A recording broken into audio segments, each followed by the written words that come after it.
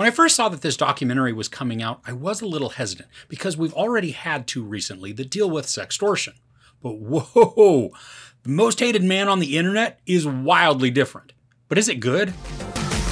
The Most Hated Man on the Internet tells the story of one mother's mission against the self-styled king of revenge porn after nude photos of her daughter are posted online. So Hunter Moore is this guy who got crazy famous by becoming a self-proclaimed life ruiner. Now, he founded a website that posted nude or compromising pics of people, usually without their consent. But to be fair, there was a segment of the site where the pictures were self-submitted. But the true crux of this documentary focuses on how private photos were obtained and then uploaded to the website. There are a crap ton of interviews here, featuring former friends, girlfriends, acquaintances, all of them of Hunter Moore, plus discussions with law enforcement, justice officials, journalists, and most notably, some victims. Now, the story is driven by the mom of one of the victims. Charlotte Law has set her sights on getting her daughter's stolen photos removed from the website, and she's like an attack dog. I mean, this woman is tenacious and determined and just won't stop until her goal is achieved. She gives us play-by-play accounts of the steps that she took in tracking down other victims, as well as dealing with law enforcement and then the frustrations that accompanied that.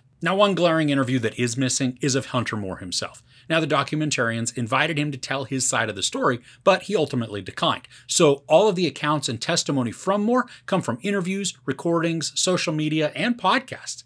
Whoo-hoo, that dude is something else too. Now, there are a lot of scary parallels to the mindsets and behaviors that we see by Moore and his acolytes in today's society, especially with the alpha male bros. Now, the attitudes are unsettling, and this documentary does a good job of painting the level of influence and status that Moore had on his followers. The interviews in this are heartbreaking and frustrating, but also sometimes humorous.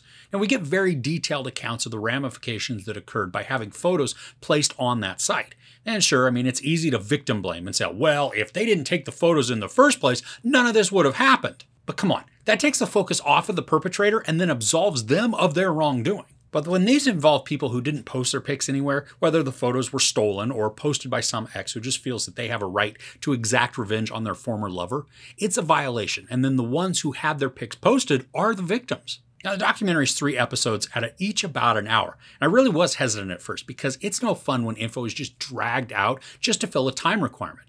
Now, there is some slowness in parts of this, even though the info isn't repetitive. Now, it may feel repetitive, but that's only because Moore is kind of the one-trick pony when it comes to his actions. I mean, there's no nuance to who he is. So every interview with him, while they are totally disgusting and aggravating, they're all very similar. But the case continues to uncover more and more about him and his practices, which is what keeps this engaging and then progressing forward. Now, the 3rd episode had me clapping my hands and laughing with giddiness at what is initiated. Moore touts himself as an internet genius, and he certainly knew how to exploit and use notoriety to gain traction for his site. But when it comes to the actual internet and then computer savviness, there are others that are much more qualified and talented, and ruthless. Now, I kept hoping that the story would turn a certain way, and I was overjoyed when it did. Now, yeah, I know that was vague because I think it's one of the most exciting and surprising parts of the documentary, so I want you to be able to enjoy it as I did. The filmmaking and editing are really well executed. The interviews are gorgeously shot, and then the way that everything is pieced together creates compelling and exciting storytelling. And there is so much archival footage of Moore available just from his social postings and his interviews and his podcasts that we get huge insight into his mind and character, or lack thereof.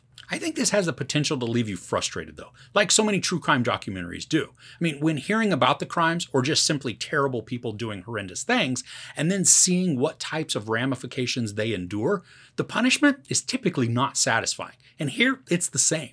And there's a particular consequence that's employed that seems to be completely unenforceable, illustrating how those in authority really need to be plugged into the mainstream culture and then have a huge grasp on technology and social media. Now, in addition to leaving you slightly frustrated, this really could make you angry or sick to your stomach while you're watching, just due to the behaviors and the mindsets that are displayed. Now, I really enjoyed the information that was presented, especially because it still holds some relevance for today's social media usage. Now, obviously, new protections are in place now, where they weren't when this case was initially going on in the early 2010s. So overall, The Most Hated Man on the Internet was surprising for me. The storytelling was captivating, if not stomach-churning. The interviews helped to paint a picture of not only victims that had their photos unwillingly shared to a public website, but we also get the perspectives of those that voluntarily participated in submitting their own photos. The interviews look amazing from a technical perspective and are woven together with news and archive footage to provide a captivating narrative.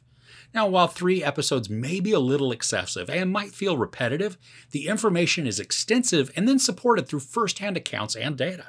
And as disgusting as the behaviors and mindsets of the perpetrators are, we see in this current decade the exact same attitudes displayed, illustrating just how much more work is needed towards the treatment of others. There's no sex, but a ton of blurred nudity and graphic descriptions of sex.